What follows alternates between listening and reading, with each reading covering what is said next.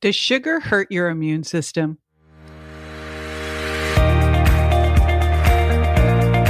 This is JJ Virgin, four-time New York Times bestselling author, celebrity nutrition expert, and fitness Hall of Famer. I've been on a lifelong quest for answers to the toughest health questions. And now I'm sharing what I found with you. Welcome to Ask the Health Expert. Connie from Instagram asked, does sugar hurt your immune system?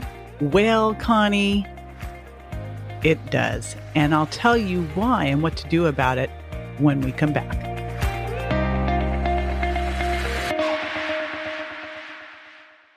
Committed to your daily smoothie habit, but getting a little tired of the same old? You gotta try chai. It's my spicy, plant-based, all-in-one protein powder that will soon become your new addiction. And because you're a listener, you get 20% off one shake while supplies last. Just go to jjvirgin.com/chai, that's CHAI, and enter the code CHAI, all in caps, at checkout. Okay, so sugar. You probably figured I was going to say it hurts your immune system. After all, I did write the Sugar Impact Diet. I'm not a fan of sugar.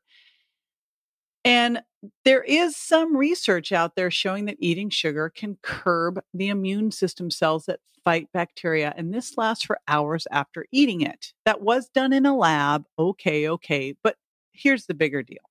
Sugar can lead to insulin resistance, which creates inflammation, which is going to impact your immune system. Plus, when you're eating higher sugar impact foods, you're getting less nutrient density because they too don't go together. You're not getting a bunch of great nutrition in a food that's high in sugar.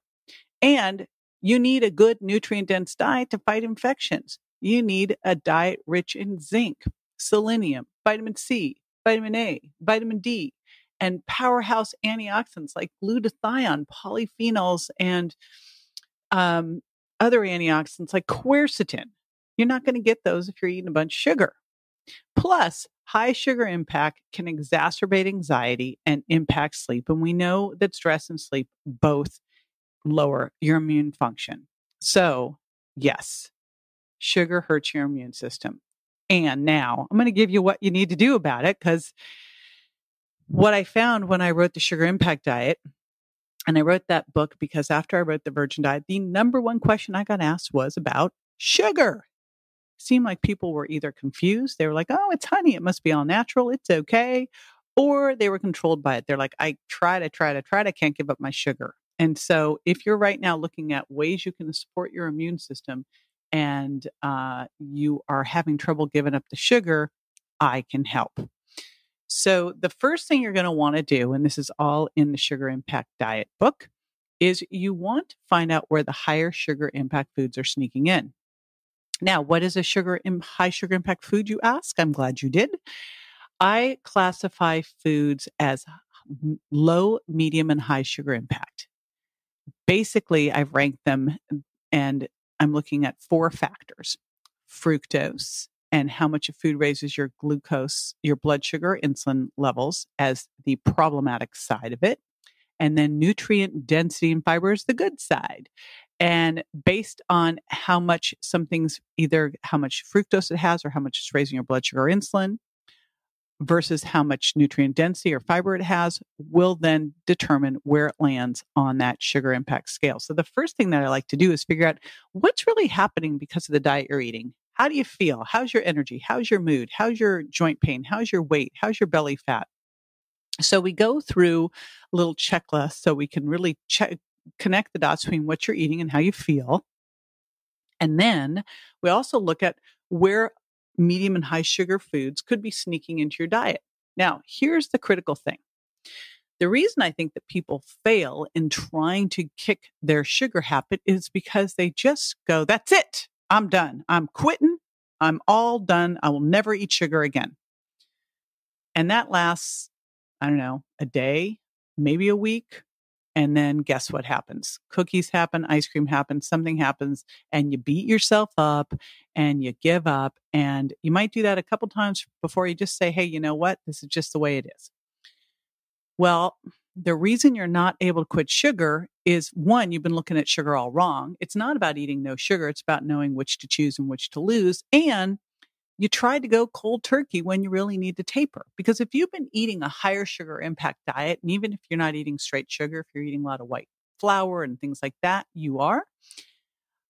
if you try to quit that all at once, you're going to crash. And that's going to lead you rushing back for the cookies. And quite often people don't even realize all the crazy places that sugar is sneaking into their diet. In fact, they're trying to eat healthy. You probably try and eat healthy. You had that salad, but the raspberry vinaigrette and the glazed pecans and the dried cranberries, well, that just turned that salad into a sundae.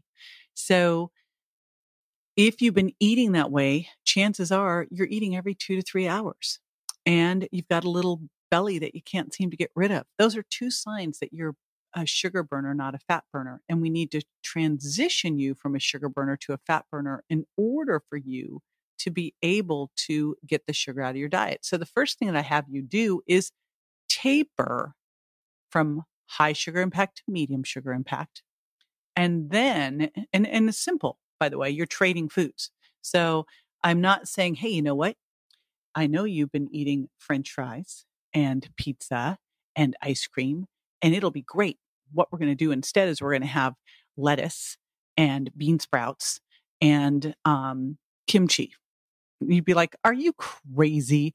Now, what I do instead is I make some easy tapers. So if you've been eating, say, raisins, high sugar impact, I'll say, hey, have some grapes instead, medium sugar impact. Then from grapes, we'll go to blueberries, low sugar impact. So you probably like the foods better. You like the way you feel eating the foods better. And we're not going totally different from what you were eating. If you were used to eating white flour, then maybe we'll switch first to a brown rice flour and then maybe over to an almond flour. So simple, easy things to do. We taper by trading similar foods that have lower sugar impact. And then once you've gone through that, then we reset by going low sugar impact. And then this is important because you always want to connect the dots between how you're feeling and what you're eating. Then we go back and we go, all right, how do you feel when you eat higher sugar impact foods? And we re-challenge and create the right diet for you, what works best for you, the amount of carbs, the amount of sugar impact that you can handle to have great energy, great mood, great immune system, etc. And it is that simple. So yes, the answer is sugar is not good for your immune system, and it's not good for a whole host of reasons. So jump on that sugar impact diet and break free from that sugar addiction. This is JJ with Ask the Health Expert. I do this 5 times a week, so make sure you never miss a show by going to subscribetojj.com.